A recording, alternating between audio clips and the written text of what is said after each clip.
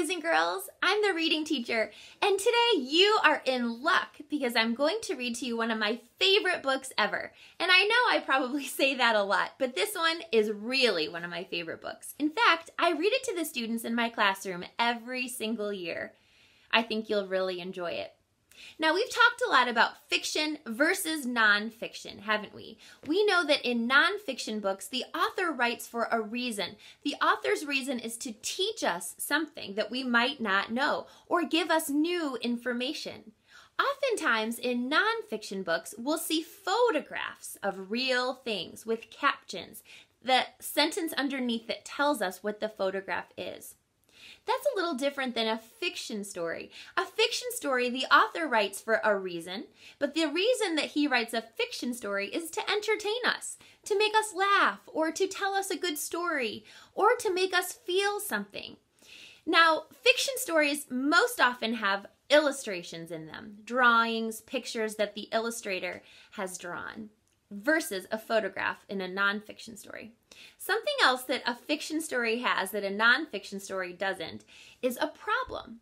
There's always a problem that we want to read about. That gets the reader to keep reading until he finds the solution. So fiction stories have a problem, and it most of the time gets solved at the end with a solution. So today, during the story that I'm reading to you, we're going to be thinking about the problem and the solution. So what kind of story is this then, if I said it has a problem and a solution? That's right, a fiction story. We can also tell by looking at the front cover. You see donkeys and pigs talking outside their homes. I don't think that that could really happen. So this story is a fiction story. All right, it's called Sylvester and the Magic Pebble. And it's by William Steig. I want you to pay special attention to the words that William Steig writes. He is a wonderful author and uses great vocabulary. And I want you to hear how that really enhances and enriches his story. Something you might want to try when you're writing a story. Put in some of those bigger words. He also is a master at describing and making the reader feel things. See how you are feeling during this story. I think you're going to love it. It's one of my favorites. Let's get to it. Sylvester and the Magic Pebble by William Steig. Sylvester Duncan lived with his mother and father at Acorn Road in Oatsdale. One of his hobbies was collecting pebbles of unusual shape and color. And there he is collecting his pebbles. I bet you could make a connection. I bet there's something that you like to collect. On a rainy Saturday during vacation, he found a quite extraordinary one. It was flaming red, shiny, and perfectly round like a marble. As he was studying this remarkable pebble, he began to shiver, probably from excitement, and the rain felt cold on his back. "I wish it would stop raining," he said. To his great surprise, the rain stopped. It didn't stop gradually as rains usually do. It ceased. The drops vanished on the way down. The clouds disappeared. Everything was dry, and the sun was shining as if rain had never existed. That's strange. I've never heard of that before, have you? Let's go back and make sure we really understand. So he finds this beautiful pebble and he wishes upon the pebble and says, "I wish it would stop raining," and the rain ceased. Do you think you know what ceased means? The rain ceased. It stopped. In all his young life, Sylvester had never had a wish gratified so quickly. It struck him that magic must be at work, and he guessed that the magic must be in the remarkable-looking red pebble, where indeed it was. To make a test, he put the pebble on the ground and said, "I wish it would rain again." Nothing happened. But when he said the same thing holding the pebble in his hoof, the sky turned black. There was lightning and a clap of thunder, and the rain came shooting down. "What a lucky day this is," thought Sylvester. "From now on, I can have anything I want. My father and mother can have anything they want. My relatives, my friends, and anybody at all can have everything anybody wants. He wished the sunshine back in the sky, and he wished a wart on his left hind fetlock would disappear, and it did, and he started home, eager to amaze his father and mother with his magic pebble. He could hardly wait to see their faces. Maybe they wouldn't even believe him at first. All right, so it is a magic pebble, isn't it? But it only works a certain way. Do you remember what did he do to make the magic work? There is something that he has to do to make it work.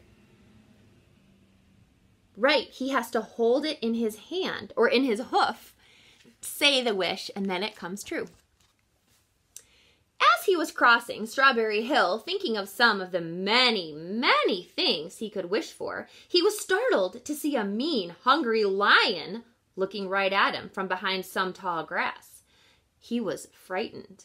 If he hadn't been so frightened, he could have made the lion disappear, or he could have wished himself safe at home with his mother and father. He could have wished the lion would turn into a butterfly or a daisy or a gnat.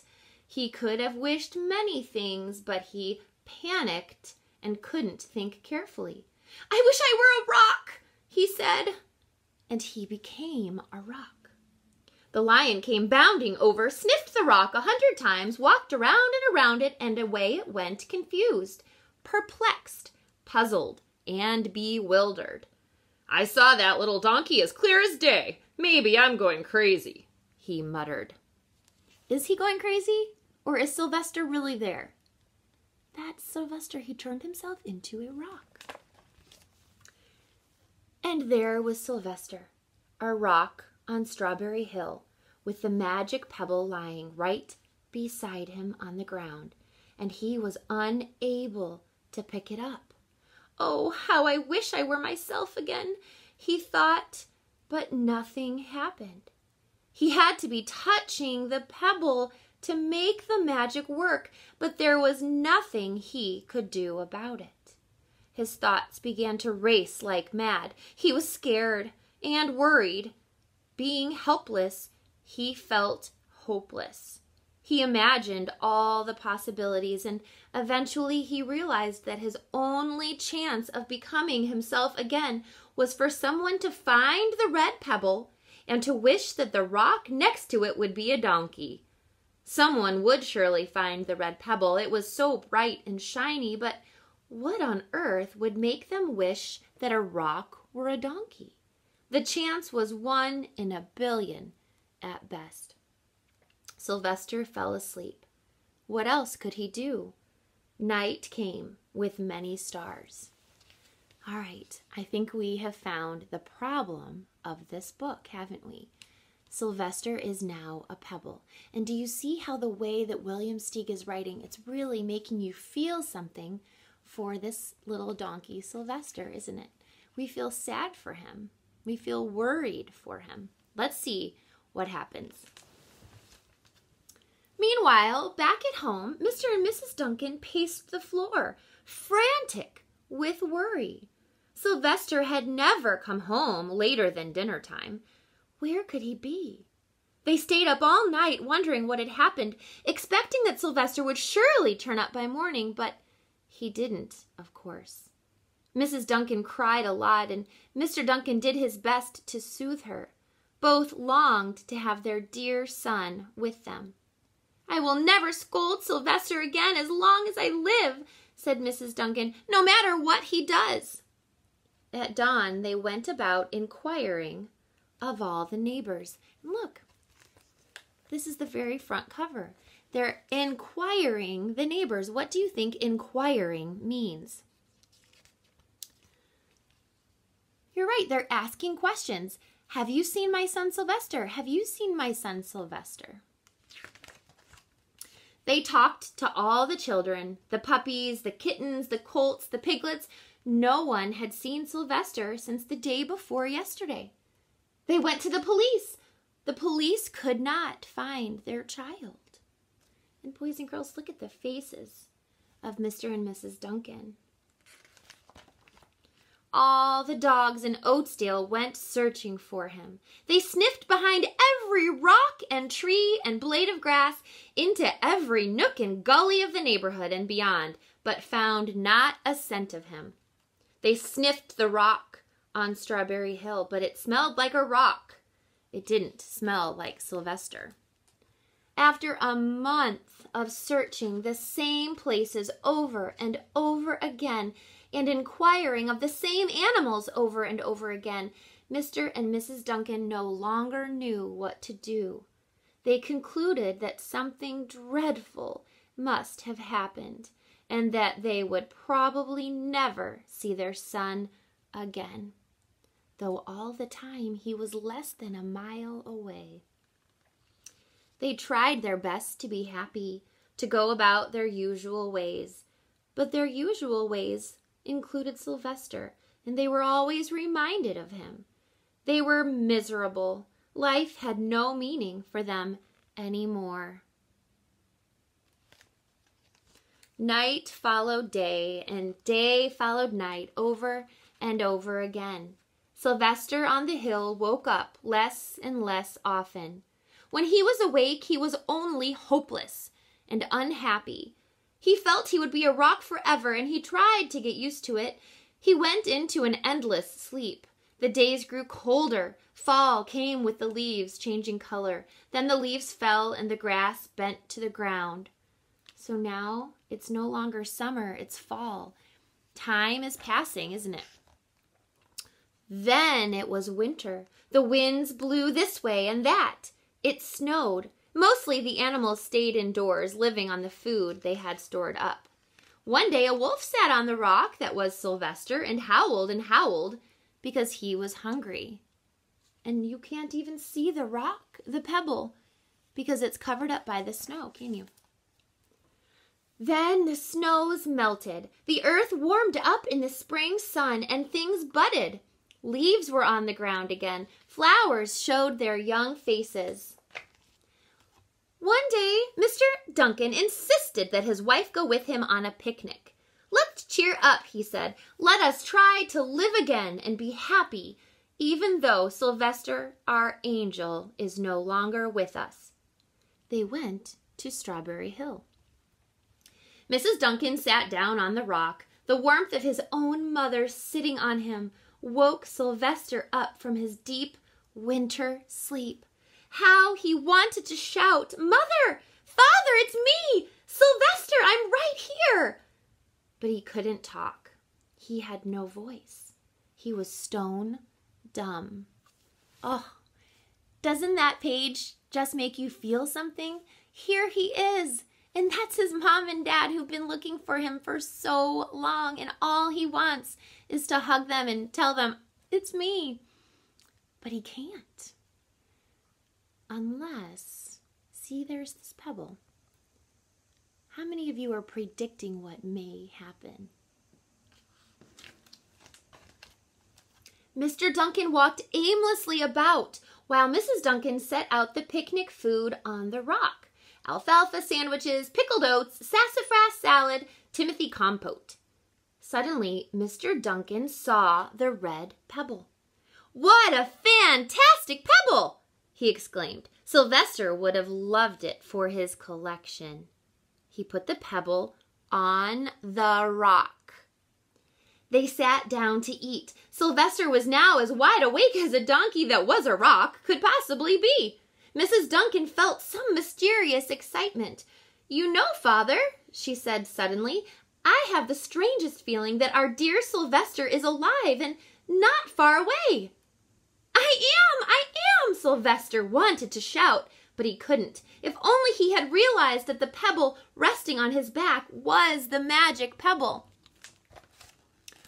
"Oh, how I wish he were here with us on this lovely May day," said Mrs. Duncan. Mr. Duncan looked sadly at the ground. "Don't you wish it too, Father?" she said. He looked at her as if to say, "How can you ask such a question?" Mr. and Mrs. Duncan looked at each other with great sorrow. "I wish I were myself again. I wish I were my real self again," thought Sylvester.